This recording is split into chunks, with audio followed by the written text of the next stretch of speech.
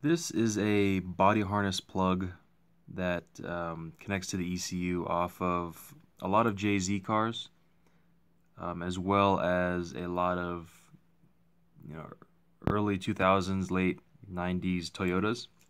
This particular one was taken off a 2001 Avalon, but if you're doing a JZ swap, you typically won't get these plugs with your swap, but they are necessary to run your JZ.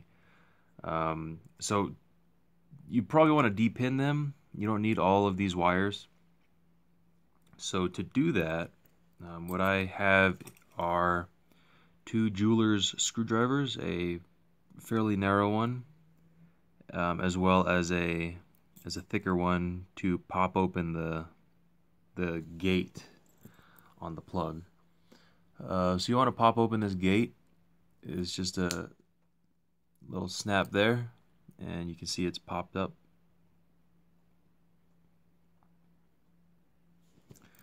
And to remove the pin, all you have to do is stick your screwdriver in one of these bottom holes.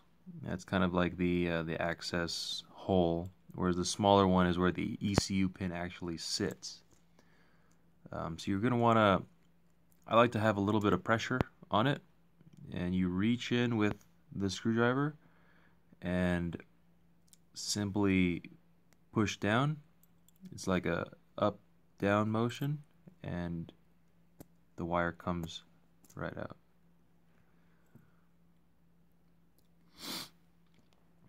So that's handy for unpinning your plug, and then all you have to do is take your pins, put them where they need to go, give them power or ground if they need to, and you're all set.